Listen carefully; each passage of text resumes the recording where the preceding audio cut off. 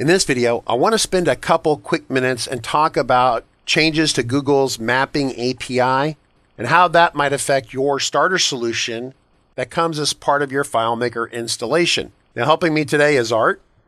Hi guys, my name is Art Savi and I'm one of the engineers here at RC Consulting. Yep, Art's very modest. He's one of the hot shots we have here, and we're very happy to have him on the video with us.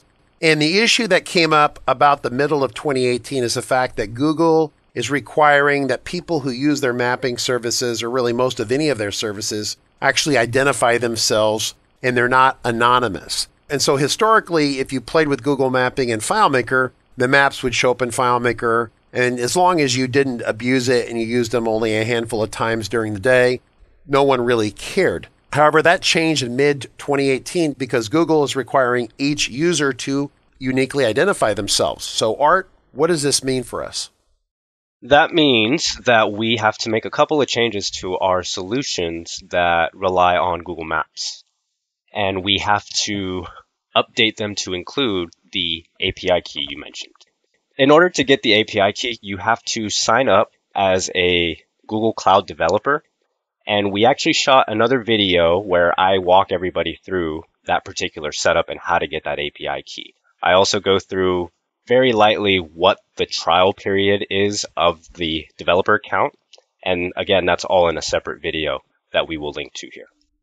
The short version, I think, is that light use or moderate use of the mapping is going to be either free or very low cost. However, if you have a large trucking company and everyone's using mapping continuously, then you might have a bill that you have to pay from month to month for those services. Correct. The pricing can vary, obviously, depending on how much you use it. For most people, they're probably not going to run up a bill. But for those that are using it very heavily, let's say for people making deliveries, mapping out routes, you're probably going to end up paying something to Google. And that is going to be dependent on how much you use it, how many times per day, how many times per month. That all goes into their cost. And they have a really nice price calculator on their website that you can kind of play around with to gauge how much you might use it and how much that might cost you. So if you want to know how to do that, check out our other installation video with a link that's down in the description. So let's go ahead and fast forward and pretend that we have our Google API key, which is a unique string of characters that's specific to our company. How do we fix the map? In order to fix the map here in the contact starter solution, we have to modify a custom function. If you are familiar with custom functions, you can find the option here under File, Manage, Custom Functions. If you don't see that option and you have FileMaker 17, you can go into the Preferences and activate it with the checkbox here. Once you click that checkbox, you hit OK and you restart FileMaker Pro Advanced, and you will then have the option for custom functions. If you have a previous version of FileMaker, you need to have a copy of Pro Advanced for this option to be here. Once you're there, open it up, and we are going to edit the custom function getMap. So we open this guy up, you can double click on it and it'll pop right up. And here in the calculation, we're going to scroll all the way down to the bottom. And the part that we're going to modify is this bit right here at the end. We're going to add on another part to this.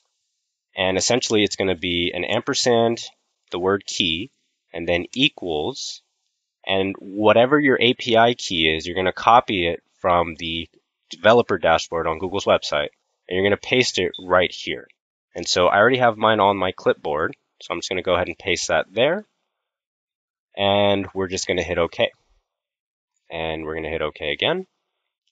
And now that we've done that, if we refresh this page,